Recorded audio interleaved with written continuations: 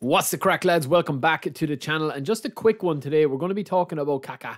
So people have been asking me to do a training guide, a specific training guide for him. I'll keep it short and sweet because there are so many good hole players in the game. If you do not have KAKÁ, right, I will say that there are brilliant options available if you already have signed a couple of hole players or you already want to go and get a few. We'll show you towards the end of the video. So if you do not have KAKÁ, I mean, any of these will do an unbelievable job for you. Pedri's probably my pick. And also Eze, who is a fantastic attacking midfielder. Pellegrini is a brilliant option as well if you don't want that pace. And if you shoot a lot, Messi is fantastic. De Bruyne is fantastic. Bruno is fantastic. Any of these that are hole players, any at all, you will be able to do wonders with them. And look, I know Lampard is very, very slow, but him and Simmons can do a really good job for you as well. I don't really rate Lampard too much, but some people absolutely swear by him. And similarly, Dani Olmo is a fantastic standard player as well. But we'll have a really good standard player at the end of this video.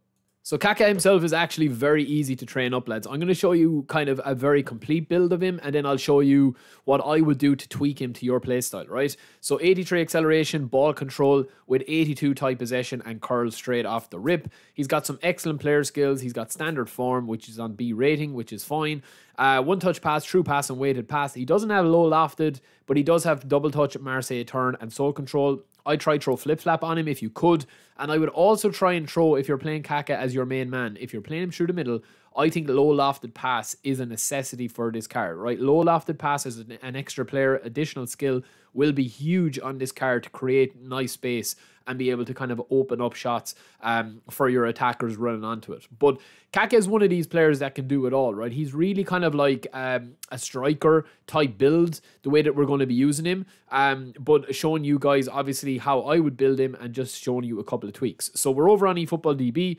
I would say that even though this guy doesn't go to 97 overall, this is the best overall build. You've got your ball control, dribbling and tight possession, as well as low pass and finishing, all into the 80s and 90s, and speed and acceleration are really high with that balance at 86. Now, there's a couple of key components to this card, okay?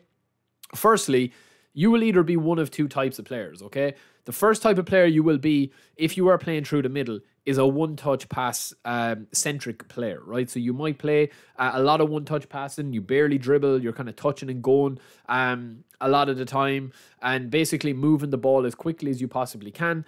And, you know, you're probably a high division player. If you are going that route, I would definitely recommend to boost up his passing just a fraction, right? Not that you really need it, but it's more for positioning and more for actually getting the ball into those areas. If you're not going to be shooting a lot, I would make two changes, and that would be to put 2 there onto the passing, which is 87 low pass, and then we're also going to give it one more tweak, which will bring us to there, right? Now, we'll have one left over. We can pop that onto shooting. That's not a big deal, but you're going to have 87 low pass there.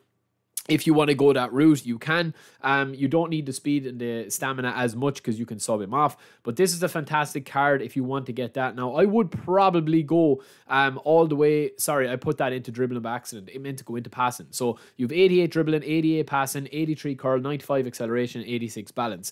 Similarly, right, I would say the best version that I would use of KAKÁ would actually be this one, where I would just top off his lofted pass at 78, and then the rest of the stats I'm going to pop onto his dexterity. I'm going to go 88 with the dexterity, 97 with the acceleration. I'm not worried about the acceleration, but I want that balance because he's fairly tall, and then I'm going to pop the rest into finishing, and that is, to me, the best build that you can have of him, right? Now, if you are looking for a very similar build of a card, Zielinski is quite decent without the finishing, right? So he's not really the best shooter. You're not obviously going to get like for like with him, and the pace is going to be a little bit lacking as well. But a lot of people have been using him and finding a lot of joy with him. He's a fantastic player to have as an attacking midfielder. You can see he goes to 92 overall. He's a whole player. He's got double touch, Marseille turn, long range drive, dip and shot, long range, first time shot, one touch passing, true passing. He doesn't have low lofted, but other than that, he's a fantastic option. So if you do get KAKÁ, try out that build. I think if you're a passer or a shooter, there's 3 options for you.